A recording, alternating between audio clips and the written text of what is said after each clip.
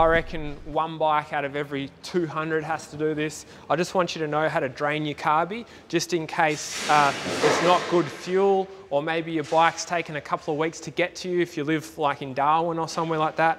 And the bike, once you've given it a full tank of petrol, you may have to drain your carby.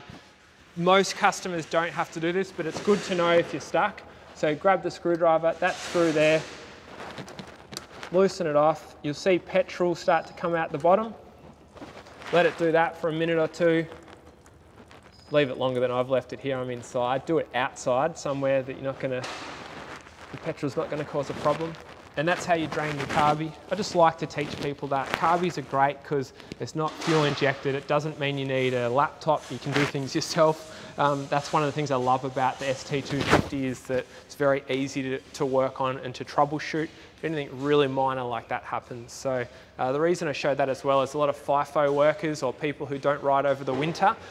It's important that if you haven't ridden for a few months, the fuel may have gone stale in your carburetor, so it's good to know how to drain it if you haven't ridden for a few months.